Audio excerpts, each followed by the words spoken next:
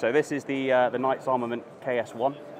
In British service, it's going to be the L403, and its class is our alternate weapon system. So it'll come into the battalions and it will augment all the other weapon systems that we already utilise. It is an AR platform, so an armour-like kind of style rifle. The benefits that it gives us are kind of pretty significant.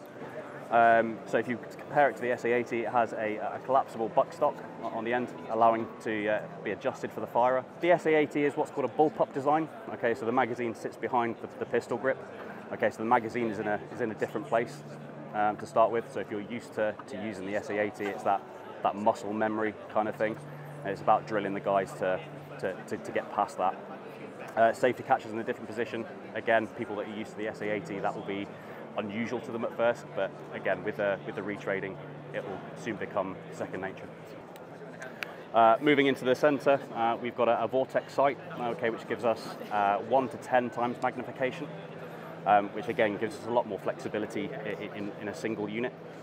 And then at the top, we've got an aim point red dot sight, okay, allow us to engage targets quickly. And then moving down to the muzzle end of the rifle, we've got a suppressor, okay, which essentially is a signature reduction device. Okay, so don't necessarily think about sound, but in terms of flash and concussive sort of properties, that's reduced, all aiding the firer. It's a quality product. It's exceptionally well built. It's reliable, and yeah, I think all the guys in the battalion are really looking forward to getting hold of it and putting it through its paces.